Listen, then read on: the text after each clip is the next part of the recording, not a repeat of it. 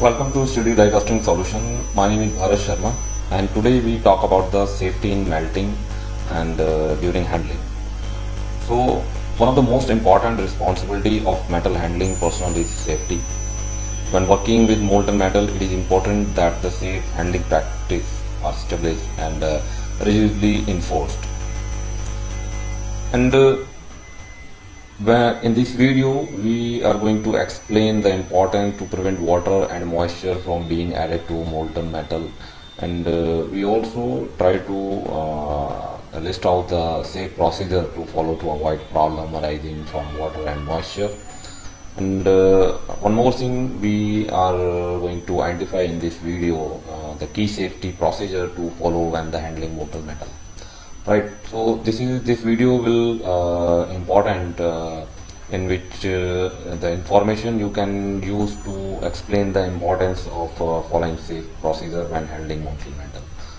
All right, so water and molten metal.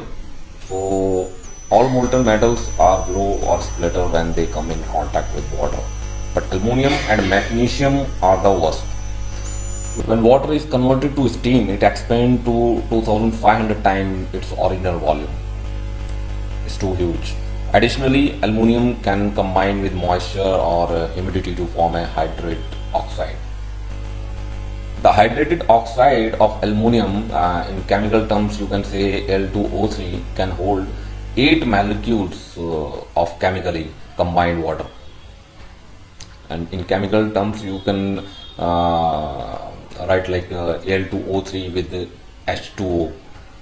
Such water may be released when the hydrated oxide temperature exceeds 800 degrees Fahrenheit or when it is submerged under a molten metal bath. This is why preheating is so important when metallic charge is extremely important. So here you can there's some images we have attached, right?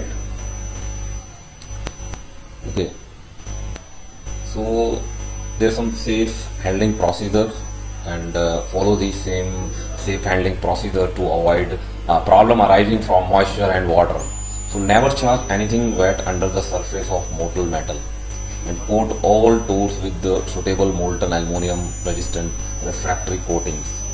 Preheat tools to 300 degrees Fahrenheit minimum prior to use, and preheat all ingot and scrap whatever you are melting. You are going to melt in your melting furnace to at least 800 degrees Fahrenheit. Store all ingots and scrap in dry place, right? And if we talk about some safety clothing, so safety glasses with the side shield and safety clothing made from non-synthetic material should be worn at all times when working around molten metal. Wear products that are made of cotton or boots.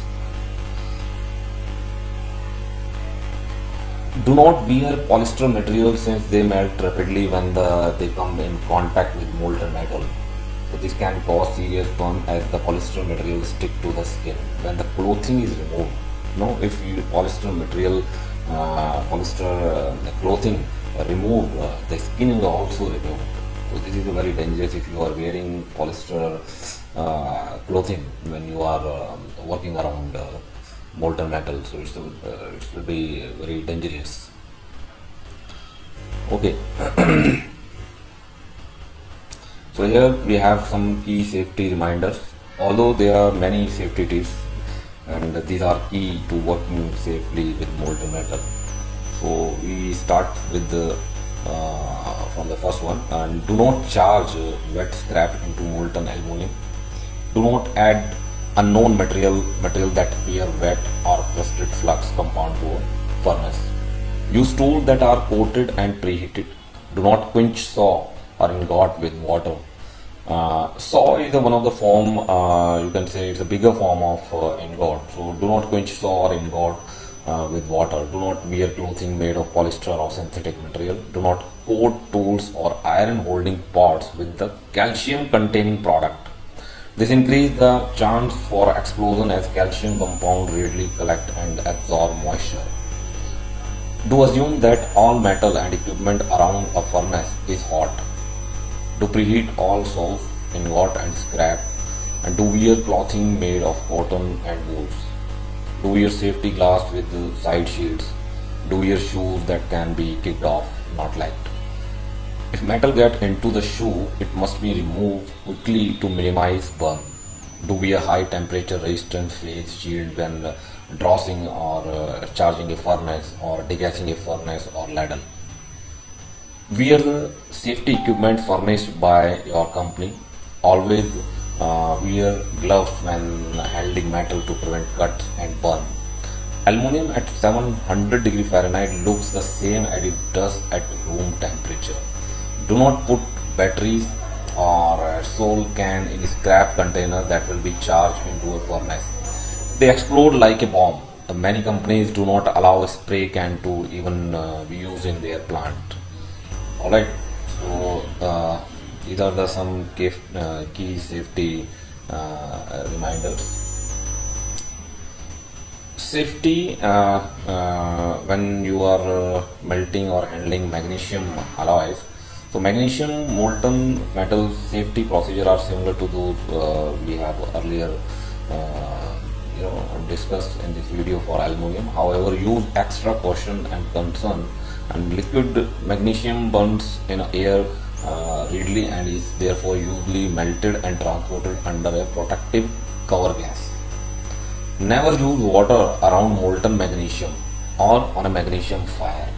Also, do not use the same tool and pots for magnesium that are used for aluminum. Be sure not to use scaled or rusted iron. If iron oxide is present, an explosive thermite reaction. Magnesium reducing iron oxide which result. Finally, never smoke in an area where magnesium is melted.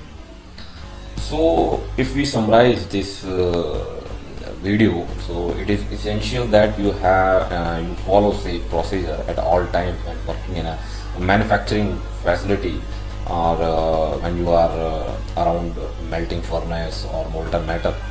The safety procedure listed in this video are general good practice that are also especially protect you when handling molten metal. So thank you very much. Keep learning till death.